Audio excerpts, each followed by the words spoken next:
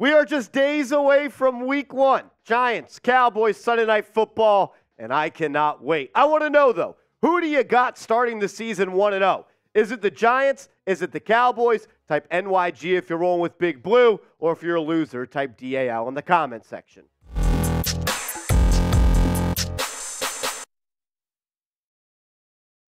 Coming up on today's show, we're going to break down the latest injury news surrounding the New York Giants, and I'm going to give you 5 reasons why the Giants are going to beat the Cowboys and go 1-0. You're watching Giants Now by Chat Sports. I am your host, Marshall Green. Make sure you join us on the channel this Sunday night. We're going to be live an hour before kickoff. We'll be live for the entire game. We'll have free play-by-play highlights, stats, analysis, and instant reaction, and a lot of fun, and we're going to party. So turn your notifications on, subscribe, set a reminder in your phone for this Sunday night, 7:20 p.m. Eastern Time. Be there. All right, let's get into it. Why will the Giants beat the Cowboys? Actually, we'll talk about that later in the show. Let's get to the news of the day. The latest injury report was released for the Giants. We are recording this on Friday. The Giants did not have practice today, so this is a projected injury report, and here it is. Running back Gary Brightwell is dealing with a knee injury. Cam Brown, an ankle. Lawrence Cager, also an ankle. DJ Davidson, a knee injury. Cor'Dale Flott, hammy. And Gervarrius Owens, also dealing with a hammy. The most notable, though, is wide receiver Wan'Dale Robinson, still coming back from that torn ACL that he suffered last year. I believe it was week 9 against the Detroit Lions. Having Wan'Dale Robinson on the field for week 1 would be huge for this football team. I'm sure when the designations come out, he's going to be listed as questionable, but having him out there would be big. It'd just be another weapon for Daniel Jones to throw to. He's been such a gadgetish type of player. He can rack up the yak. He's a generator with the football in his hands, and I want to see him out there, but I do think there's no need to rush him. You have plenty of other wide receivers that can go out and help, and it hasn't even been 10 months since he tore that ACL. If we get any more news or info or rumors coming out about the injury report, we are going to make a video, and that is why you subscribe to New York Giants Now by Chat Sports videos every single day for free on Big Blue. And we're in a sub battle right now with the Dallas Cowboys report, another channel here at Chat Sports hosted by Tom Downey. He's been talking smack all week, saying we're going to beat you in the sub battle, we're going to beat you on the field, and that just pisses me off. F Tom Downey, hit that sub button and help us catch up to the Cowboys report. All righty, let's get into why I believe the Giants are going to beat the Dallas Cowboys. One, this is just a much different football team for the New York Giants than it was dating back to week 1 of last year. But let's focus in on Giants-Cowboys Thanksgiving 2022 matchup. These players were not on the field, and they make such a difference. Bobby Okereke was a huge addition to this defense, one of the best inside linebackers in the NFL. And he's going to have a big week. Ben Bredesen is going to be a starting O-lineman this week. Azeez Ojulari, he, in my opinion, is the most tactically sound and most efficient pass rusher on this team. Darren Waller, we know what Darren Waller can do. We'll talk about him later. Sterling Shepard, that's going to be a big addition as well. Xavier McKinney did not play in that game. Adoree Jackson did not play in that game. Daniel Bellinger did not play in that game. And then the 2 additions of Paris Campbell and A'Shawn Robinson. Then you got some rookies like Jalen Hyatt, John Michael Schmitz, Deontay Banks, Trey Hawkins. You got Joshua Zudu, who did not play in that game. We just went through 15 players that are going to play key roles in this football game. It's a new-look Giants team, and I'm ready to beat the Dallas Cowboys this Sunday. These guys are going to have an impact on that. Reason number 2, I'm just tired of the freaking disrespect. It is Daniel Jones's time to really, on the big stage, show why, once again, he can get it done like he did on the road in the playoffs as underdogs against the Minnesota Vikings. It's his time to finally get a win against a Dak Prescott-led Dallas Cowboy team. Jones right now is 0-6 versus the Cowboys when Dak is the starter. Why do I think that's going to change? Daniel has never had this much help in his life. Last year, he was throwing to Richie James and Marcus Johnson.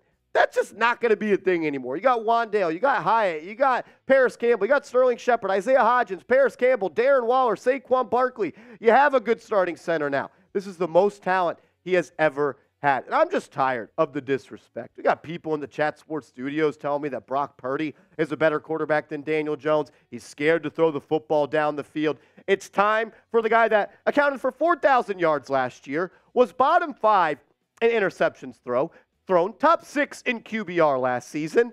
Look, my eyes don't lie. Daniel Jones is a good quarterback, and he's going to show it this Sunday night against the Cowboys. A big reason for that, Darren effing Waller. The Giants have not had this type of playmaker at the receiver or tight end position since Odell Beckham Jr. That is how good Darren Waller is, and he has something to prove. There's a lot of people from the Raiders that think that he quit on the team last year, that he's washed up, he can't stay healthy. Number 12, he's got a chip on his shoulder. It's a freaking boulder at this point. He wants to prove everybody wrong, one of the most well-spoken human beings out there, and he might not tell you that he's ready to prove everybody wrong and shift the narrative around him, but he's going to be a top 5 tight end in this league. I truly do believe that this season. Show him some love. Show big Darren Waller some love, the go-to target for this football team. Type 12 down in the comments section. Show some love for our guy, Mr. Waller. A big reason I have the Giants winning this game is not just because I think Brian Daboll is a better coach than Mike McCarthy. Not that I think that the Giants have a better offensive coordinator. It's this matchup right here. Wink Martindale versus Mike McCarthy. Mike McCarthy is a stiff. He has one of the most basic playbooks I have ever seen in my life. Producer Patrick Seatman's been saying it all week long. Slant flat, slant flat. You're going to see it over and over again. And Martindale is going to take advantage of the vanilla playbook that McCarthy is going to trot out there this Sunday night. It is always a problem when you're the head coach and you fire your offensive coordinator and then you take his job like you're going to go in there and do better, like you weren't one of the worst offensive coordinators, Mike McCarthy, when you were calling the plays for Green Bay. You never want – that is last resort. That means you're on the hot seat, and McCarthy is, and he's trying to save his job. Let's see if he can get it off to a good start this week against one of the best defensive coordinators in the NFL, Wink Martindale. I have a couple more points to make, but I need you to get hooked up with our proud sportsbook partner, BetUS. Go to this link right here, chatsports.com/bet. Use the promo code chat125, and BetUS, they're going to hook you up with a 125% deposit bonus. So if you put $100 into your account, they're going to give you a free $125, and you should bet Giants money line. I think it's one of the safest and I think most profitable bets this week. They enter as 3.5-point underdogs. And like we're talking about all show, the Giants are going to beat the Cowboys. Get hooked up. Chatsports.com/bet, promo code chat125. I wanted to put two players at this final spot. Kayvon Thibodeaux and Dexter Lawrence. Dexter Lawrence is going to dominate this football game. Tyler Smith, the starting left guard for the Dallas Cowboys, his status is up in the air if he is going to play this Sunday. And Tom Downey actually messaged me yesterday and said, I'm actually worried that Tyler Smith's not going to play. Because if he doesn't, and Dexter Lawrence gets to go up against a backup left guard, it is going to be a problem for Dallas. But let's focus in on Kayvon Thibodeaux and the type of impact he's going to have in this ballgame. Let's go back to Thanksgiving. The dude took over the football game. Back on November 24th, 2022, Kayvon Thibodeaux, 9 QB pressures, 5 QB hits, 4 QB hurries, and he had a pass rush win rate of 38%. I'll say the quote that he said when Kayvon Thibodeaux was asked, yo, Kayvon, do you like playing on primetime? And he said, no, primetime likes me. Kayvon Thibodeaux is going to dominate this football game, especially if Tyler Smith is not going to be able to go. Expect for this Giants defensive line to really take hold of this game and try to take it over. Number 5 and number 97, number 99, and number 51. Those dudes are going to be in the backfield all game long. 5 reasons why the Giants will beat the Cowboys. It's a different Giants team. 15 players that are going to play a lot of snaps on Sunday didn't play last year. It's DJ's time. He's got Darren frickin' Waller. Mike McCarthy is a stiff, and Wink Martindale is going to expose him. And Kayvon Thibodeaux, primetime Thibodeaux, King K, he's going to show up and be ready to put on a show.